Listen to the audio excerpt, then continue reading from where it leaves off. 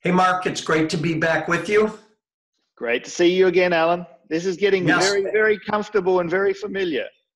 I know we could do this a lot. By the way, I live for the ampules. You know this? I know we're not making a pitch for Babor, but I've said this to you before. If I was lost on a desert island and had only one piece of skincare I could keep with me, it would be ampules. I just love Fantastic. them. Well, they're part of our quintessential range, mate. We're certainly Yep. pioneers in that space. I want to talk about one of what I think is probably my very favorite parts. I know we call it storytelling, but um, people buy the picture you paint, right? Mhm. And that painting is about storytelling. And we're not talking about Brothers Grimm. We're talking about real stories that mean things. Address stories. It's such a huge subject. Absolutely. People buy the picture you paint. And I think this is where many people miss that opportunity. Remember that only 7% is the message and 93% is the messenger. So, and out of that 93%, 55% is body language. Why is that so important? Because you're painting a picture. When it comes to it, too many times, and we find in skincare and cosmetics, people want to talk about an ingredient. They want to talk about something that people have no idea what they're talking about, rather than what their skin may look like when they use this product. Stories, pictures, paintings, communication, it is an equation. It all comes together through the pictures you paint.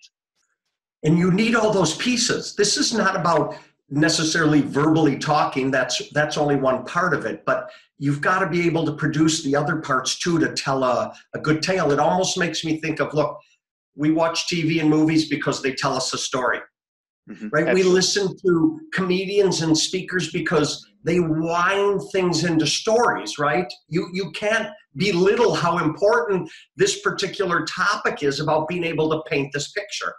Look how much we pay for entertainment. Most people have the largest TV screen they can afford in their home.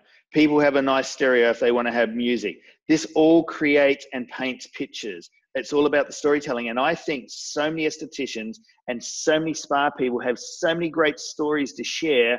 People want to hear that because that's what brings the emotion to the conversation. And what you do is, even with the questions you ask, what you do is don't assume that you understood that answer when you ask that question. I would say something like, help me understand, did I hear you correctly? You are traveling a lot and your skin is feeling hydrated. Is that correct?